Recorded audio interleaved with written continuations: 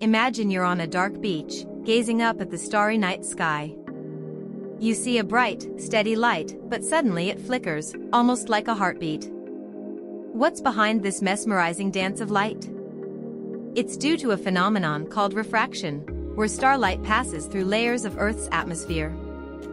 As light travels from space to our eyes, it encounters varying temperatures and densities of air.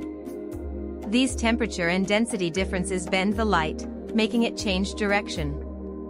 This refraction creates the twinkling effect, which is more pronounced when the star is low on the horizon.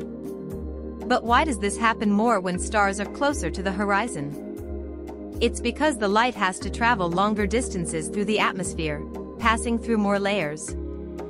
Think of it like a funhouse mirror: the more it bends, the more distorted it becomes.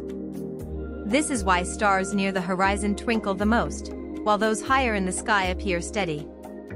The next time you spot a flickering star, remember that it's not just magic, it's the Earth's atmosphere playing its part in this celestial spectacle.